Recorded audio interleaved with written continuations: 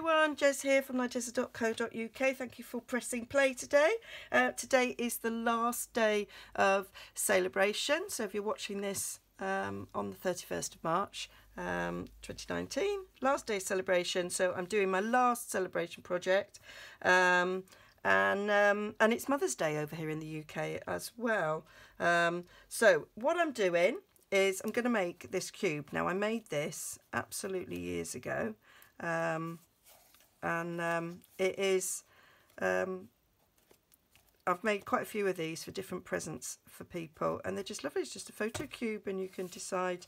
It's one of my favourite photos of my eldest and apart from that's my youngest, a bit older now, when they were little.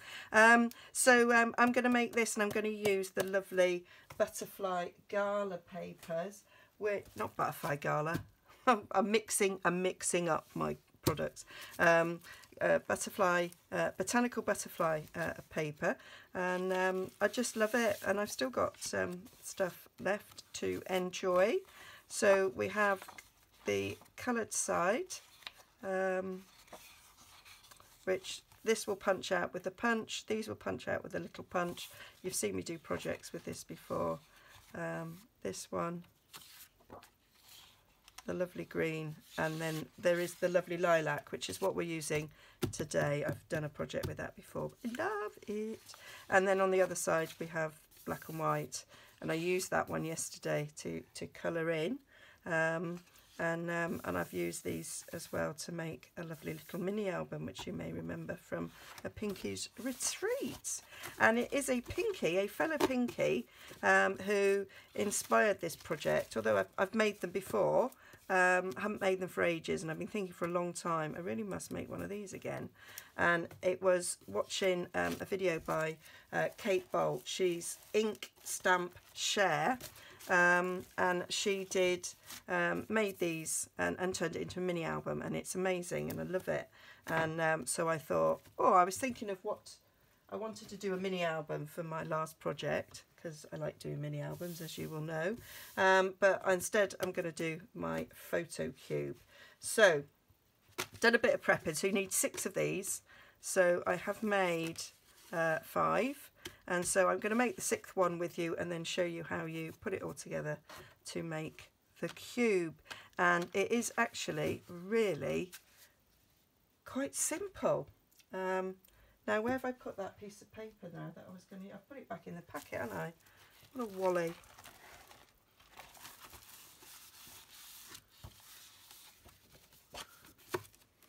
There. You can tell it's my favourite bit, because that's all I've got left. Right, so 6 by 6, so you need 1.5 sheets of 12 by 12. Now, I use my trimmer to help. You don't have to score it, you could just fold it. You're going to do lots and lots of folding. The key to this is in the folding and the burnishing, but I like to burnish, so I like to use, get that out of the way, I like to use my bone folder down here.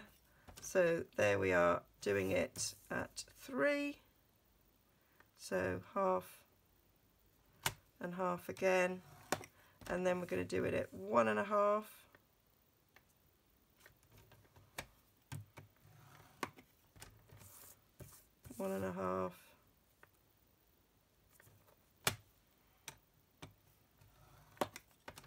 and then 1.5 on these two sides, so you're getting it into quarters.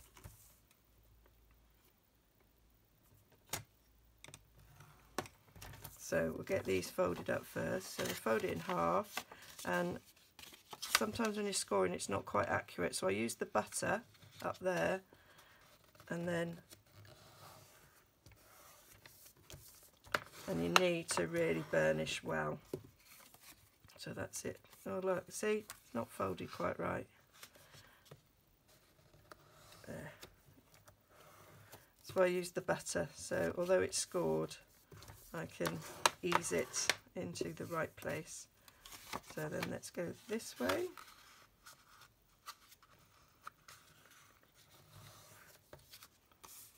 Yeah, that one's fine. And then we're folding these up.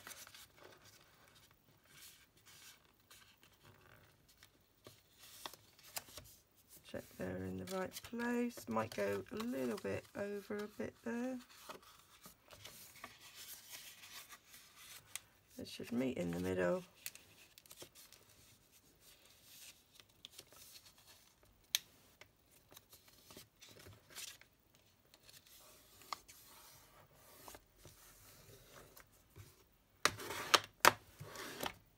And then the other way round. I did these all last night whilst watching a film. Watched a film. It's called Film Stars Don't Die in Liverpool. Oh my God. How much did I cry at the end of that? Beautiful film, I thought. One I recommend if you like a good cry. There we go. So that is that folded, as you can see. So we've got all our little quarters. I'm going to move this out the way now because to do the diagonal, I just meet the ends up and score it that way. You can score on the diagonal, but I tended to do this one without, and then that diagonal. So an awful lot of folding.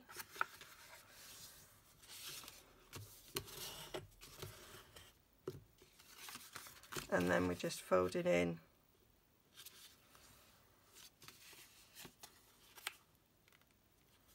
to the centre. Reminds me of them no glue boxes. Sort of similar sort of folding.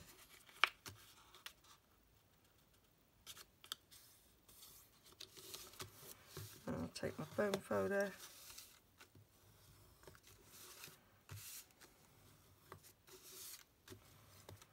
And then just fold up to that score line there.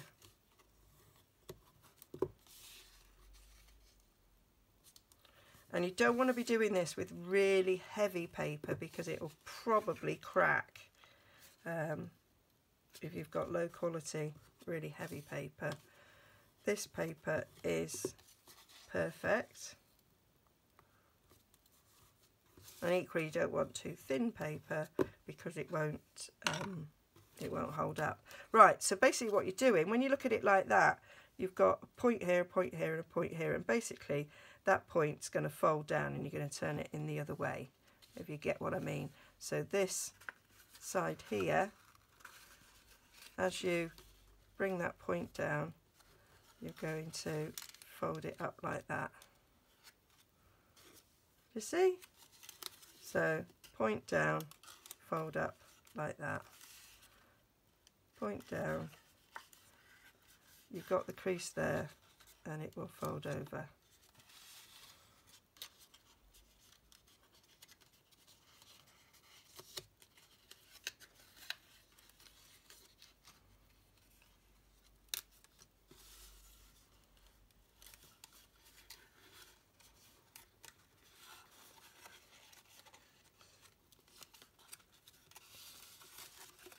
Don't know if I need to come a little bit closer to the camera if you can see that. So we want that point to come down. It creases there on the big crease to make those triangle bits there. As you start working with it, kind of see it. And then the last one, like so. So they fold like that. And that's what you end up with. And you just want to go over these edges. I turn it the other way around and give it a good burnish, like so. And then you need to cut a square. So these are 3 inches by 3 inches. These squares. So this is 2 7/8. So I just took a little eighth off this, and then that slips in. Did have an eyelash. That slips in these corners, and that keeps it in place like that. On this one I've put window sheets in, which you can do to give it protection, and I probably will once I've done that, and I would just cut the window sheets to exactly the same size. So we have our 6 to form our cube, and to attach them you need these little hinged bits. You need 12 of these, and they are 2-inch square, and you just need to score it across the centre. I use my scoreboard for that, and I match up the points on the runner, and just run my bone folder down, fold it over, and that's that. So now it's just a matter of gluing them together. So I'm going to use wet glue for this, so I've got a little bit of wigglage. So we are going to be sticking them in that bit there. Okay, in there and in there. That's how we are doing them. So I'm going to put a bit of glue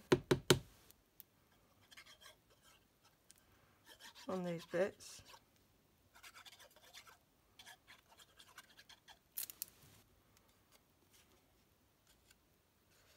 So I stick one in there, one in there,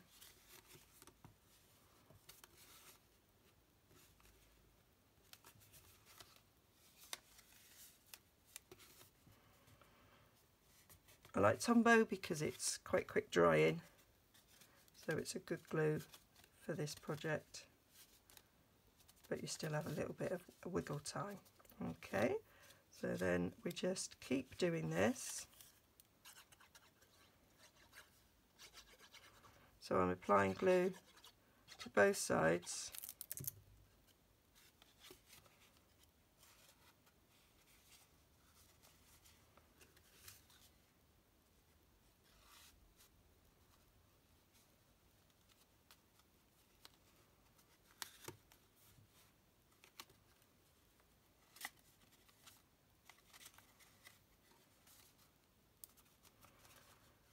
And you can, when you're cutting your photos, oh, it slipped out a bit. When you're cutting your photos, you could do them, these are 2-inch square photos, I'm sure, if I remember rightly. Yeah, so I cut at just slightly less than 2 inches. I cut them at 1 7/8 actually, because the aperture, that's a good word, isn't it, for Sunday morning, is just over 2 inches that you've got there.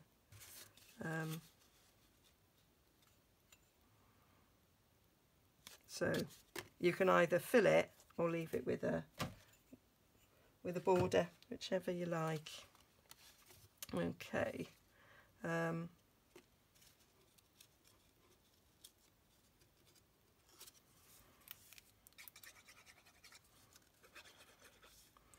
I say once you've done all your folding, it goes together quite quick. And I'm saying it's quite easily done in front of the telly whilst you're binge watching something on Netflix. Line of Duty starts tonight. Quite excited about that. That's going to be something to look forward to on a Sunday night. Do love a good cop drama. I did do a master's degree in criminology, so I quite like anything to do with cops, lawyers, prisons. I'll watch. I'll also watch anything to do with hospitals, so I'll watch Casualty and Holby City because I was a nurse, and equally I'll watch anything to do with teachers because I was a teacher.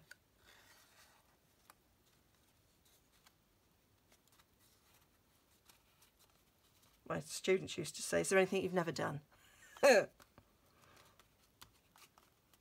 have done a lot of jobs. And spent a lot of time doing them as well. There we go. So now we're doing the top bits. These ones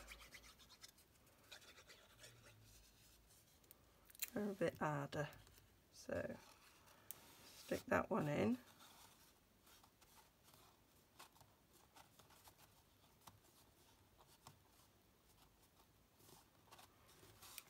And then I'm going to put the glue on it.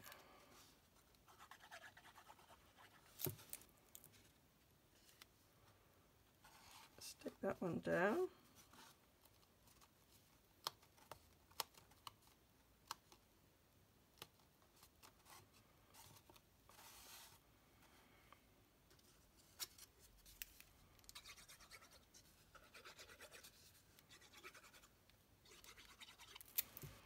And now we should be able to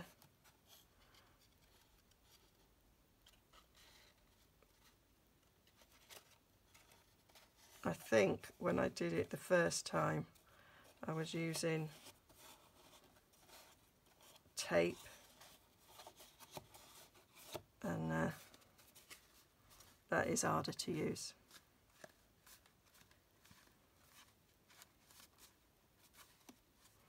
Because you haven't got the wiggle room that you've got with this one. I'm going to start sticking it on this side so I've still got the chance to put my hand in.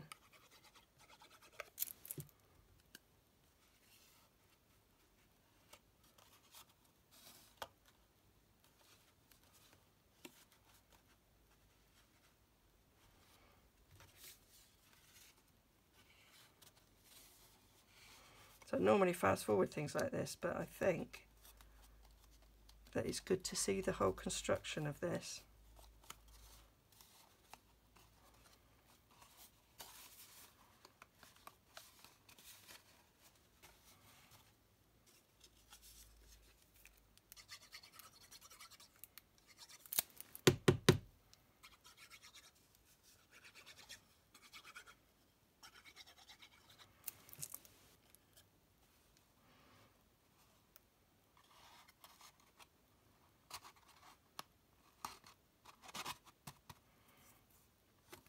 Before I push that, I'm going to put that one in.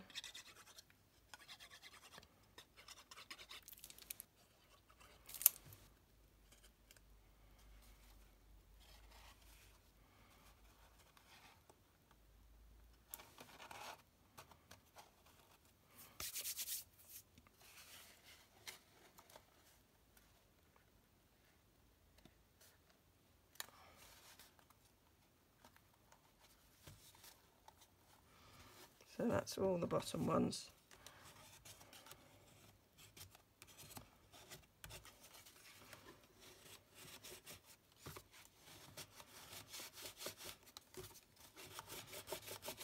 So quick drying wet glue is what you need for this project. So I used tape on this and it got a bit, but it's quite tough when it's together. Although to be fair, you're not exactly going to be playing football with it, are you? It's going to sit on your mantle.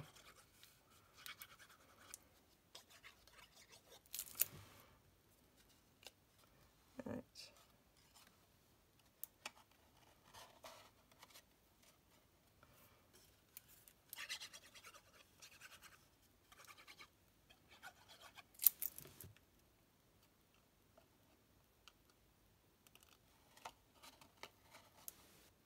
Get those ready.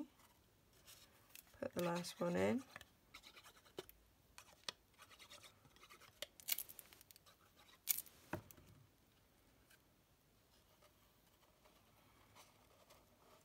And then you can close it down and then hold them together to stick.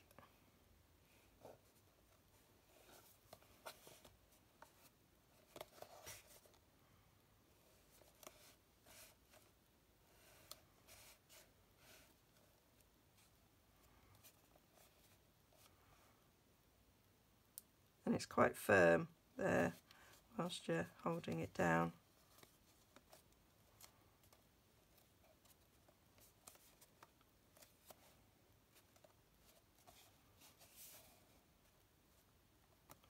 You might want to, if it's come up a bit, you might want to just stick a bit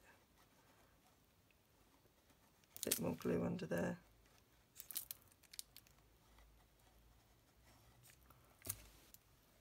Stick it in place, maybe the old glue dot you would require. But that's it. So I just thought I'd demonstrate how to stick a photo. I found a little photo lying around my desk, me and one of my sisters. So I've cut it to 1 7/8 square. So I'm going to pop that in there. I'm just going to put some tape on it to hold it in place. And wouldn't you know, I can't find Schnell. There we are. I'm just going to put a bit of tape there. I'm going to make it not really sticky because this is not the intention for this. I'm just showing you. So you stick it in, centre it so it's got a nice border, like so, and then you can add a window sheet. So I've got our window sheet, so we sell them in packs of 12 by 12.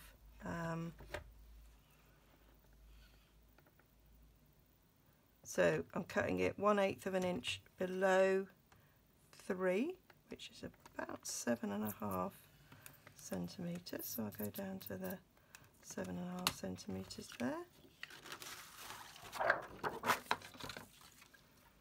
And this just gives it some protection and makes it last a bit longer, gives your photos a bit of protection. And then